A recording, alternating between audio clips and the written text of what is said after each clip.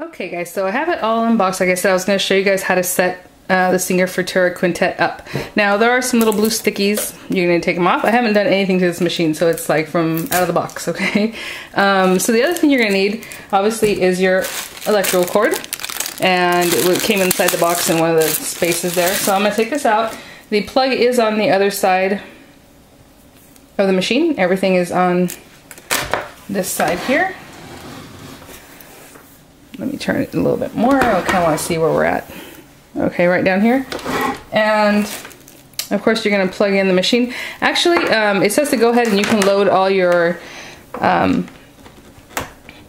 disc and everything into your computer first, but I just kind of want to show you guys all the different parts here. As far as you have this cord.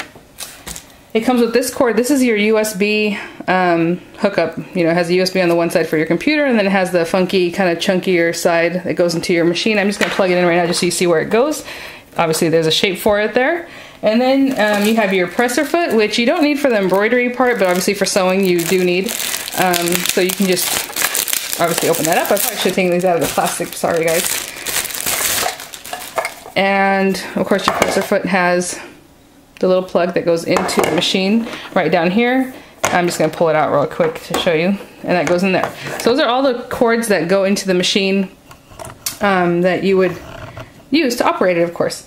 It does have this knee bar thing, and I think we're going to look at that later because I have a feeling this obviously has to do with like sewing, quilting, whatever, but I've never used something like this, so I need to check on what that means. I'm going to keep it to the side for now. I did kind of look through the warranty information, things like that. It's not really warranty information. Well, it is, but that's not why I care. So you have your warranties, supposedly stores that will take your appliance to fix them, which is kind of silly because stores go out of business or move all the time, but there it is. If you have any questions, a warranty card registration, automatic software updates. So basically it's saying, put the disc in, you know, once your drivers are all installed and everything, you open the Futura software.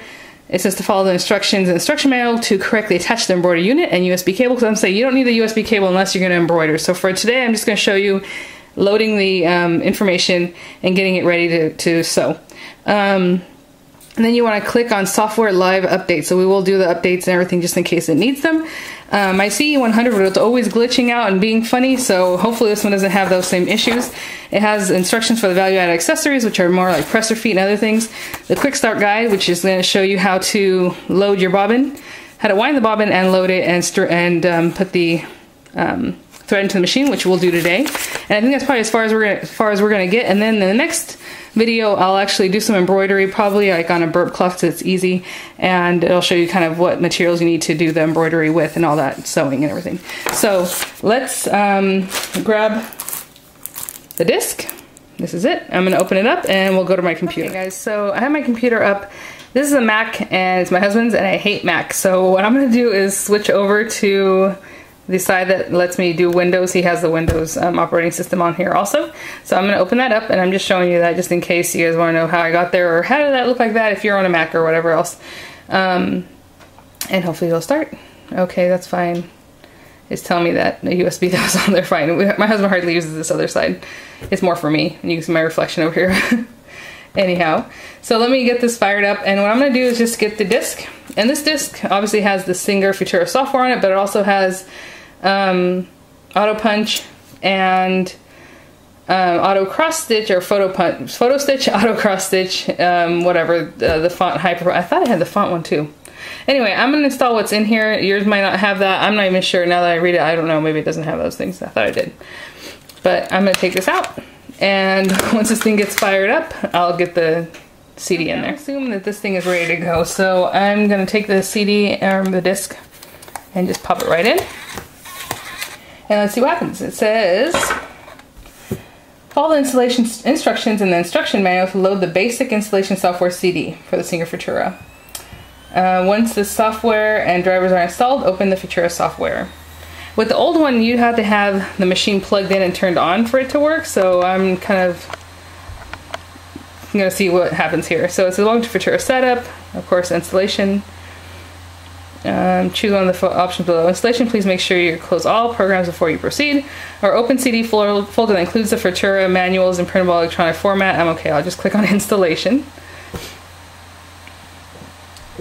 Yeah, I'm kind of confused about this one because it says, you know, it has this. Okay, it doesn't have that. It has hyperfont. See if you read on the outside. Oh, sorry. That makes it really dark. That it has all those things, but it doesn't. We'll see. So it's running it right now. My computer may be at risk. That's something old down there. And I mean, this is in real time, so if you want to see how long it takes, that's what we're looking at. So welcome to the Install Wizard for Futura. Yeah, sure, next. I'm totally going to read that, and I said yes. And then set up Futura, sure, next. Existing folders, I don't care. I've never choose any of those things, so if you're good at, you know, computers and you have a different idea, please do what you know. Start copying the files, yes. And so this might take minutes. I don't want you guys to sit here, so I'll let you know. So right now it's about 8:17, and I'll let you know when it, well, it's moving kind of fast, but I'll let you know when I come back. Okay, guys, so it's 8:20, so it took about 2 or 3 minutes. Setup will now install Futura machine drivers. Please make sure that the machine is switched off. The machine is not plugged in right now. It says, and if you look into the manual, it starts on page 78 of the manual, how to load the software, and it's telling me exactly what I just showed you guys. You know, you just walk through it, all the different screens. It tells you to keep clicking next, and then when you're ready, after this is all done, is when you plug in the machine. Now, it says to make sure it's off, and obviously it's not even plugged in, so I'm gonna say okay. And it says, please wait while setup is installing Futura machine drivers. And it's about 8:20-ish, and we'll see how long that takes. Okay, guys, so it's 8:20, so it took about 2 or 3 minutes. Setup will now install Futura machine drivers. Please make sure that the machine is switched off. The machine is not plugged in right now. It says, and if you look into the manual, it starts on page 78 of the manual, how to load the software, and it's telling me exactly what I just showed you guys. You know, you just walk through it, all the different screens. It tells you to keep clicking next, and then when you're ready, after this is all done, is when you plug in the machine. Now, it says to make sure it's off, and obviously it's not even plugged in, so I'm gonna say okay. And it says, please wait while setup is installing Futura machine drivers, and it's about 8:20-ish, and we'll see how long that takes. Okay, so that only took about a minute or so, but it is asking me, it says, you know, before working with the software, would you like to view a tutorial on how to correctly set up the Futura machine for embroidery? Now, I already had a Futura, and I know how that works, so if you want to do that, click yes, of course, and if you don't, you can just click no. I'm going to click no, because I'm not going to spend the time to do that, but there it is. Install wizard complete, and click finish to exit the wizard, sure. Like I said, this is Microsoft, obviously. Now, it brings me back to my home screen, which is kind of cool, because now you have it here loaded. It's on my home screen. You have to put the embroidery unit and plug the machine in before you open the software. If you open the software right now, and like the old one, it even says it right here on page 80 in the manual, it's gonna say, I don't know why you want to do this, you don't have the machine plugged in. So let me grab the items I need to set the machine up, and we'll get started. So I hope you can see this. So this is the arm that the sewing machine comes with, right? Just your basic, if you're gonna sew whatever you want to sew. I'm just going to show you this because to update and to see if there's any updates for the software, we need to actually turn on the embroidery unit like we're using it. So you know, that's pretty much what I'm showing you today, how to, you know, get your machine ready, basically. So we're going to take this guy off. It just slides right out. This is, like I said, just a regular sewing arm. You can take that off also if you had something small that you need to sew. Obviously, you can do that. Sorry, that made a loud noise. I want to see what this little guy is. What is going on here? This obviously came from somewhere. I'll have to find that out.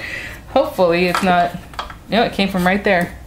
Interesting. All right, guys. So I'm not sure what this is or how this fits in here, but it was down on the floor of the machine, so that's not a good thing. I will have to get that back in there somehow. I'd rather do it now before I start because I don't know exactly what's going on there. Okay, well, I'm gonna leave it off. I don't know why it was off, and then maybe I can answer that question later. I can't really feel down here to see where it should be, and maybe I can read in the book about it. That's weird. Okay, well there it is. Obviously it's some way to get to something that's inside the machine. So we're gonna take our embroidery unit. It's this big, huge thing, and you're just gonna slide it in there. And in the old machine, you had to slide something on here that said E before you put this in, but assuming that you don't, because I didn't see anything about that, and you know, here we are, I don't know. Yeah, that's just another way. Okay, all right, in the very back, this does not tell you this in the quick setup guide. In the back of this, I know you can't see it very well here. Actually, let me go ahead and bring it this around to show you, and I'll try to do it very slowly to not make you all sick.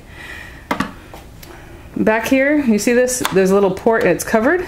You need to switch it open because there's a plug there, and that's where your embroidery unit's going to plug in so that the machine knows, hey, the embroidery unit's plugged in, okay? So I just slid that open. I'm going to put this back over here. Sorry, guys. I hope you guys, you know, are interested in this, because what happens is a lot of times you'll find tutorials online from Singer and they're confusing because they know what they're doing, and whoever, you know, purchases it, or when they show you something, they already know what's going on. So I kind of want to show you guys from scratch. So now I'm going to push this guy in. Huge, all plugged in.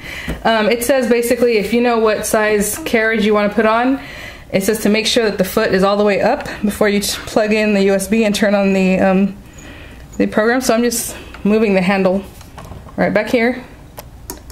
And I brought the foot, not the foot, but the needle all the way up, okay? So I have that up, and this is on here. I'm not gonna embroider today, so I'm not gonna go into the whole changing out the feet and everything else. I just plugged it in because I want to show you guys if there's any updates how to do that. And then we're gonna go into the embroidering, like I said, later. So let me put this over here to the side. And right back here,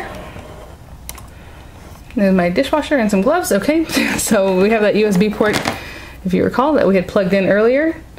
So what you're gonna do is take this guy, go ahead and put it into wherever port. Mine are on the side, obviously it's a laptop. Nothing's on yet, okay? So it's plugged in.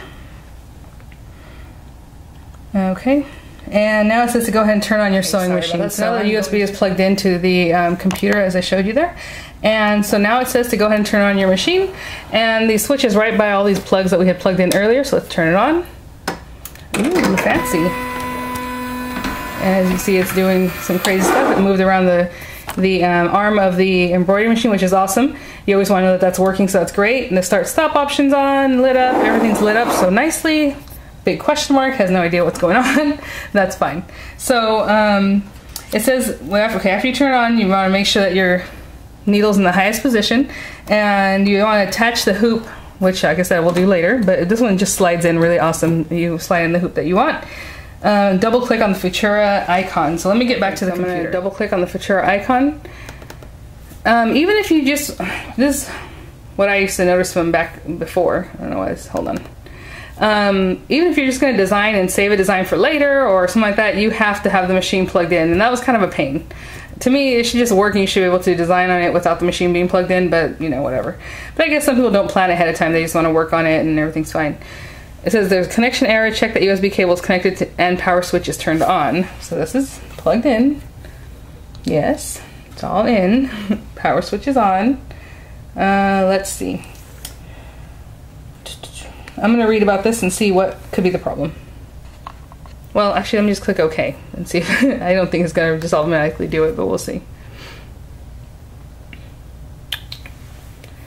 But yeah, so as like I said, you have to have the thing plugged in and everything good, or else it doesn't know what's going on, which is kind of a pain. Let's see if it goes this time.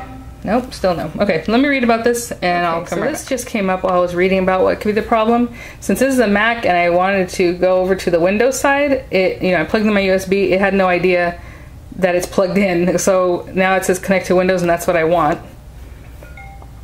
There it is. Just kind of silly. And I'm just going to click OK. Found new hardware.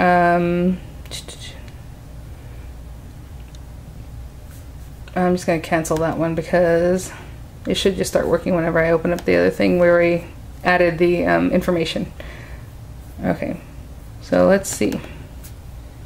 This is kind of those little idiosyncrasies with my other one. I did find the disc for the C100 to add it to my new computer and it was not having it. So this might be one of those issues. So let me try to do this again. I'll kind of read about it on my own and then we'll come back to show you. I'm in the process of adding it again since I plugged it in instead of found new hardware. The disc is still in there from before, so I'm just saying yes, update the drivers with that machine on the Windows side. So it's going to take a minute.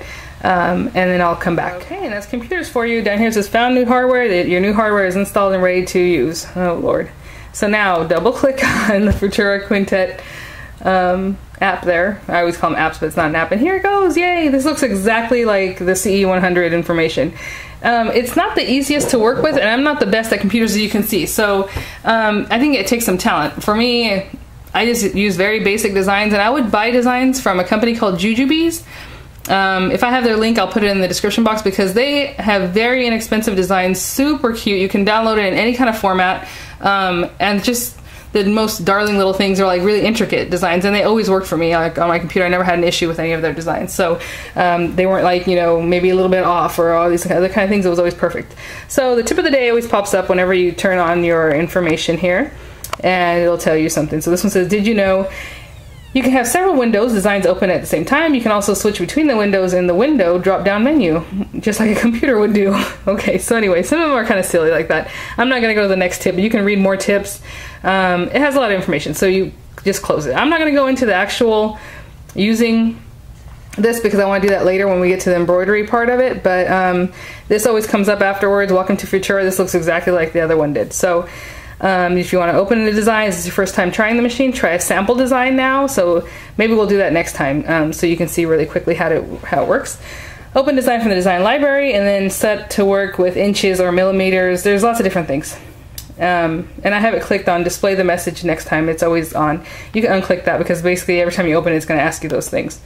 And then you can start working. But that's not what we're going to do. What we want to do is see if there are any updates to be run, which is what they're telling you to do. And if for some reason it's not working on your computer, make sure you go to Futura or to Singer's website, and they have patches that might help if you have an older computer. There's lots of different things. It's kind of a pain, but it's well worth it. So anyway, so when inside the Futura software, click on Help menu at the top toolbar. That's number 4. And then it says click on Software Live Update. If an update is available, you will be prompted to proceed. Okay, so let's click on the Help menu, which is right up here. And this whole time the computer is running, the machine is on, but there's help. It's the very last option.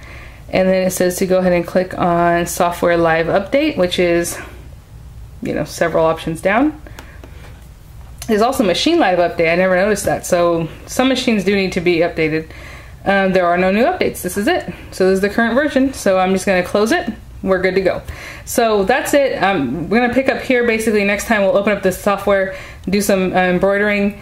I was going to show you guys how to thread the bobbin and all those kind of things, but really I might as well do that next time because there's no point to show it now and then show it again next time, or have people miss it and have to refer them to this video. So that's basically how to set up the machine. It is ready to go with a computer. If you were not going to do the embroidery option, all you would have to do is just leave your regular arm in the machine. Let me bring it over here so you can kind of see what I'm talking about.